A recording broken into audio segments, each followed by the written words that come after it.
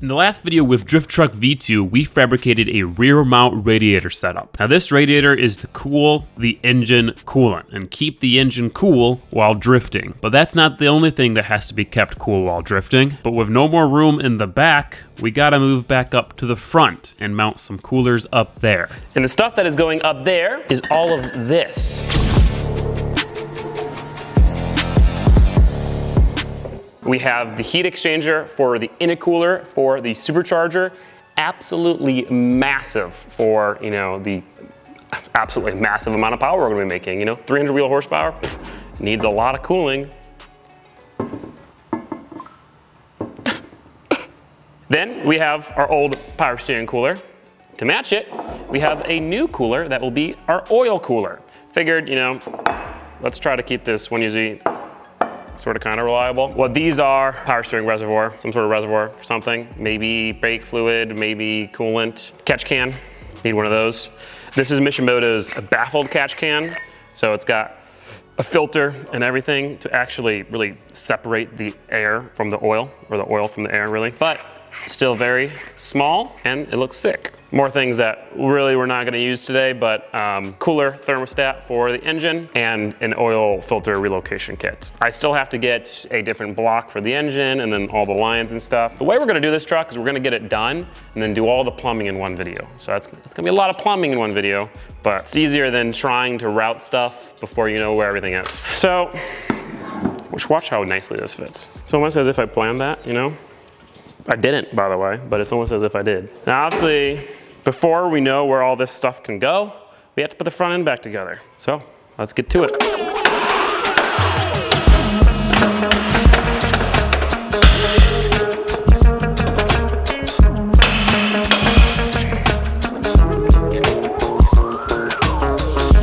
Yeah, not quite there, is it? I think I need a new bumper is what I need, unfortunately. No, it's still better than what it was.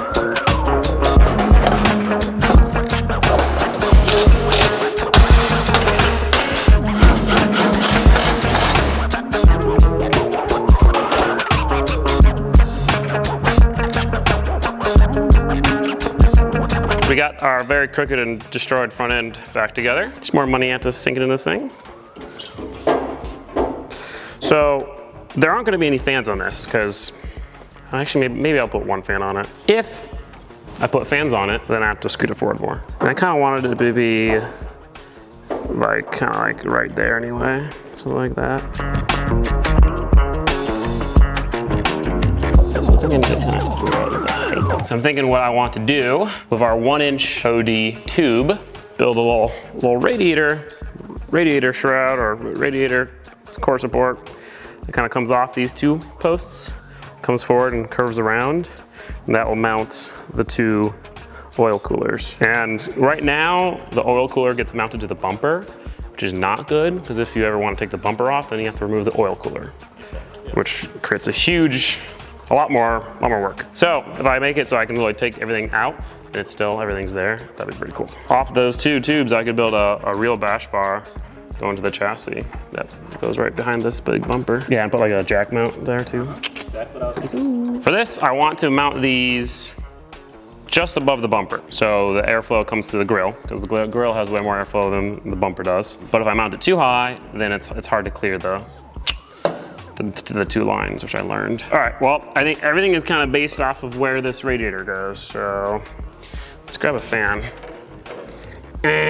Or just as like a little mini shroud. If I was able to mount the oil coolers close enough to the intercooler and then put this little shroud with these two fans on top, use it so it kind of cools everything. Problem is that these fans are actually, although they're small in diameter, they're quite thick. I can fit right there. That's kind of sick. And then it also doesn't take as much amperage and kill the alternator, which may or may not work anyway because we painted it. So I think my idea is I'm gonna use the shroud I made for the intercooler on the Rally Miata, mount this on the top of the heat exchanger for the intercooler. It'll be enough, I think, just to kind of help cool off the heat exchanger while we're sitting in the pits and stuff. I think the front is still gonna get enough airflow, and it's so huge that it's gonna keep the supercharger cold, I think. But what I'm also gonna do is I'm gonna mount these up against the heat exchanger. And then so these fans, not only will they be cooling the intercooler, they'll also be cooling both these things.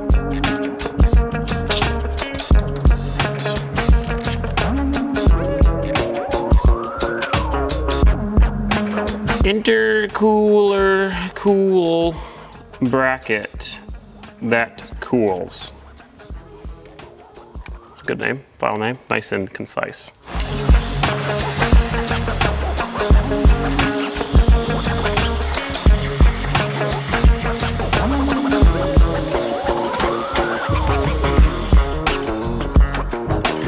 Heat exchanger goes there. Radiator, heat exchanger, you know, what's the difference? Essentially, as big as a radiator. Man, yeah, you can tell how crooked this bumper is. Cause look, this is mounted straight off the frame, more or less, right? Then look at how big the gap is here and how small the gap is there.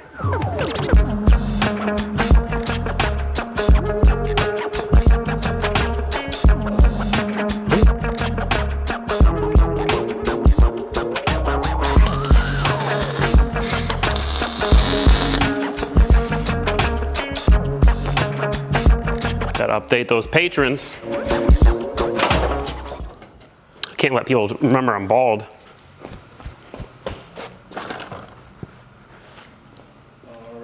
Anyway, so now that we have this mounted, we're gonna mount the other two, and we're gonna mount the other two off of like a cool little cross member thing. Oh, but I'm realizing now it has to be removable.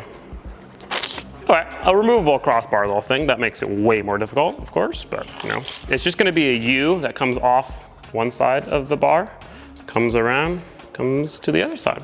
Pretty simple. So ideally I want the bottom of these to be level with the top of the bumper. So like about right there. So you wanna give me can you give me a marker?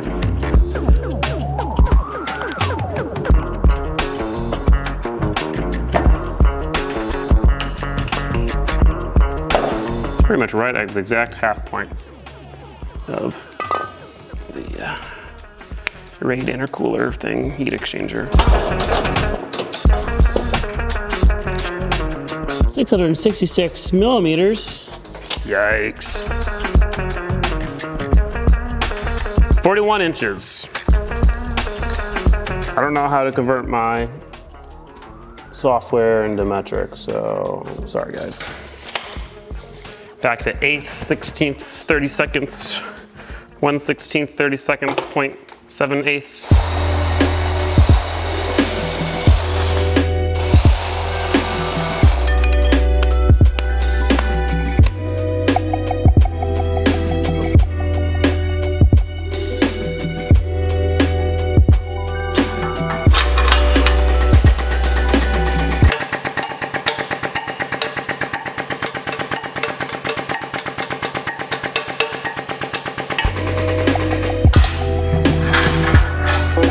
There's no way there's gonna be enough.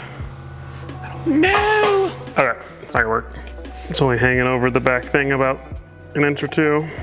And it's not even fully tight, so it would really be more like that. As I kind of figured was gonna happen, I messed up the first piece because I kind of forgot exactly how this works. The program does a good job at telling you how much access you need at the beginning of the pipe so that it will fit in the machine, but it doesn't tell you how much you'll need at the end so that it doesn't fling out and, you know, kill someone. So I forgot about that, and it's too short, so.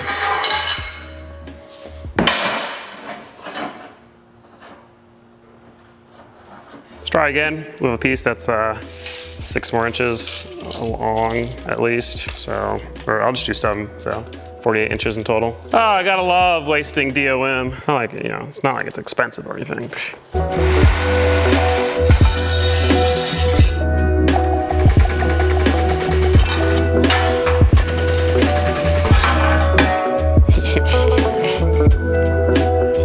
Monkey do good. You spin me right round, maybe right.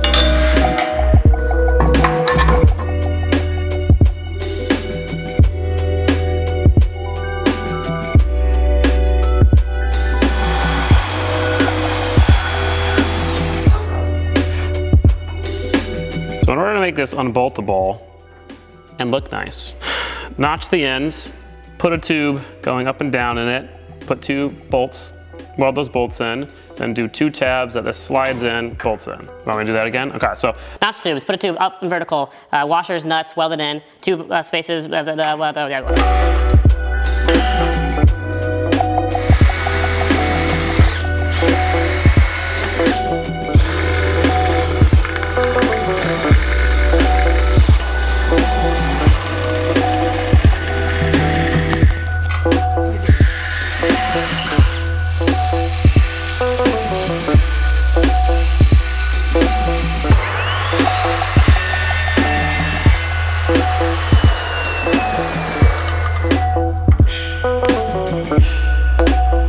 I should probably, before I get too far.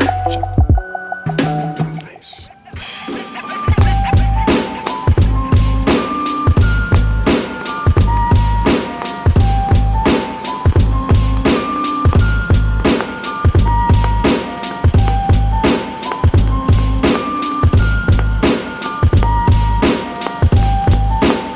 Ooh.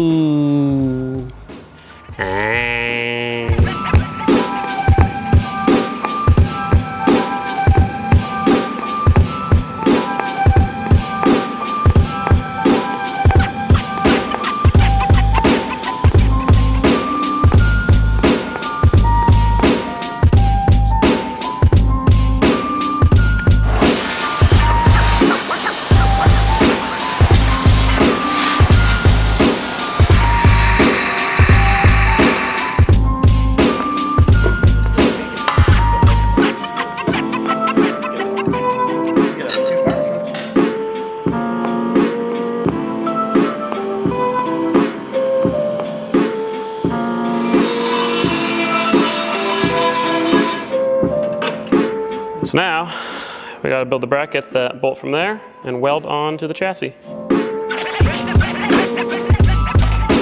Bam!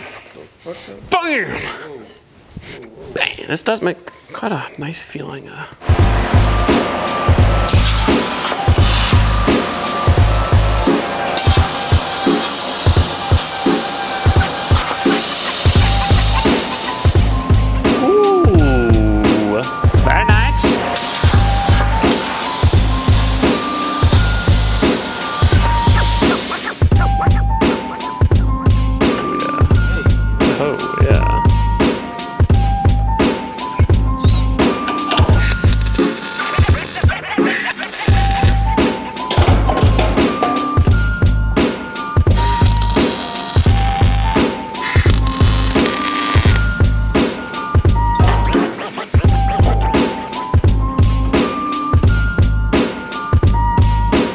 Off that removable cross member, 1 mount in the middle and then 1 mount on each side.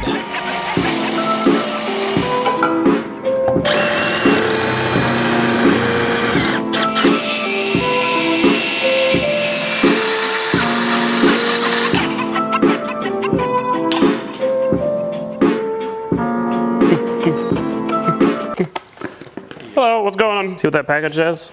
Fish, baby.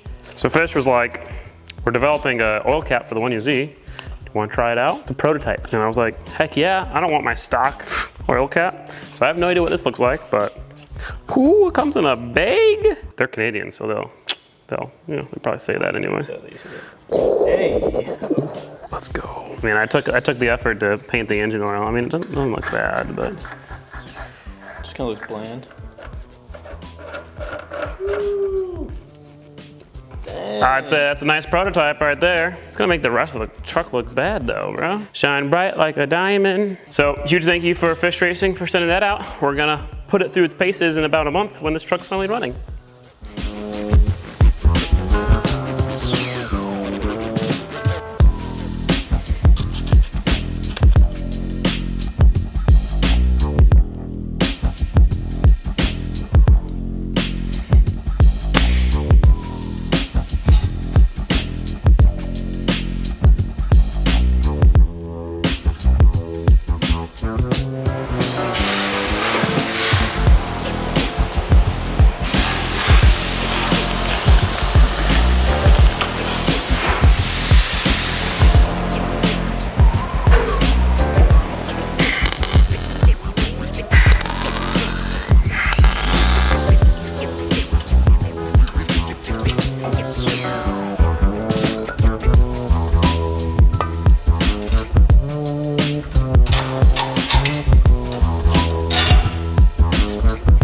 it's even more like a weapon. I was like, wow, it's got a little blade right there.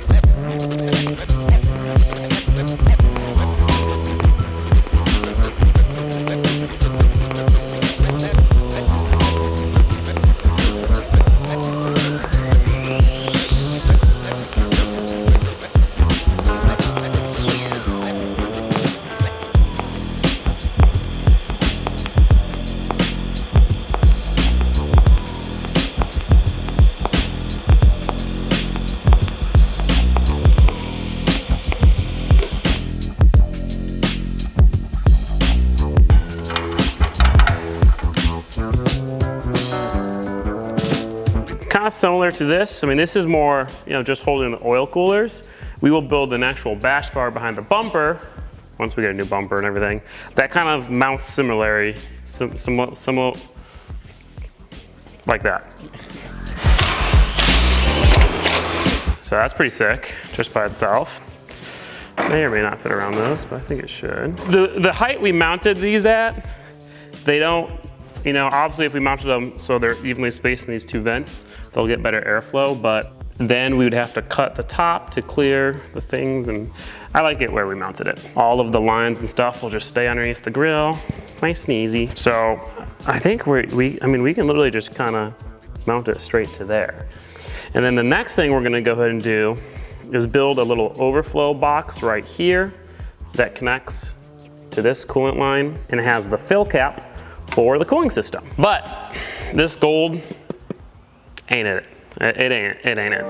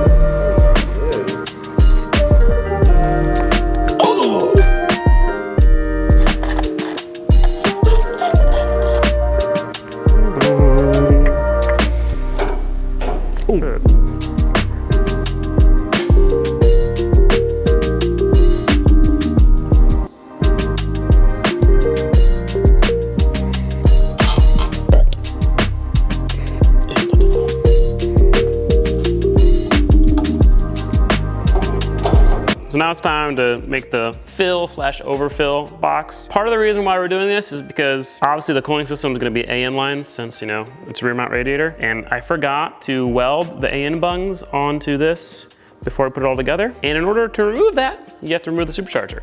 So partly to avoid that, we're gonna make this box here, which will have a normal hose connection to this port right there, but then it will have an AN bung on this side. And then we can take this off, put an AN bung there. So both the AN lines for the cooling system will go down this side to the back of the truck, and we'll be able to pop the cap off and fill it through right there too, because it doesn't have a fill right now. And I'm gonna be smart about this time.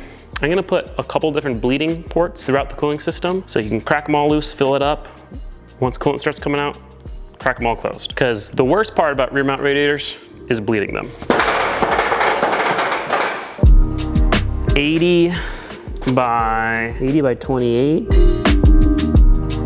All done. Print out two of these, bend them both in the middle, put them together, two seams to weld, and the two caps on each side.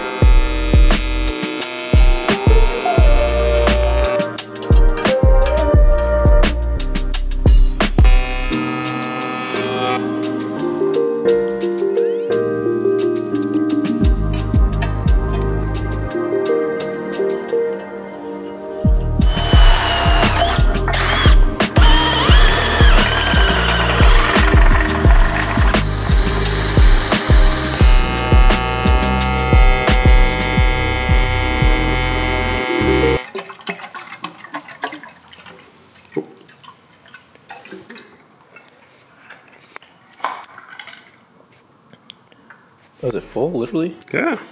Hey, yeah. I didn't realize it was like completely full. Oh no, show him. No, bro. Show him what's going on here. No. Yeah, show him. No. Tighten it up, bro. Bro, tighten it up, bro. Come on now. Tighten that thing up, bro. Hey, yo. Hey, yo. Pretty sick. All right, I'll put it on the right way, bro. Tighten it all the way down. Come on now. Right there. And then AN bond, like just seeing two big old AN lines coming down right there. It's gonna be awesome. And then back here, it's gonna be connected to that. It's gonna be awesome.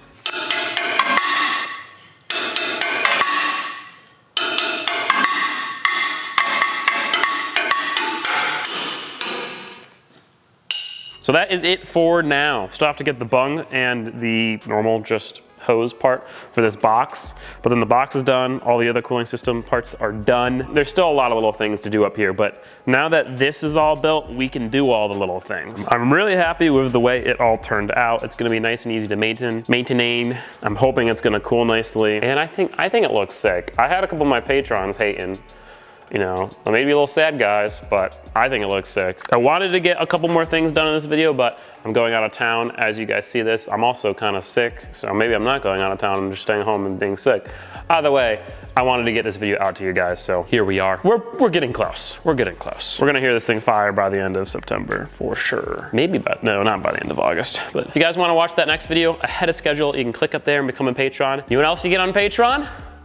Free Drift Truck t-shirt that says, I helped build this. Because if you're a patron, you did help build this. That shirt is only available on Patreon, so check it out if you're interested. Thank you guys for supporting the channel. Thank you guys for watching. I'll see you guys in the next one.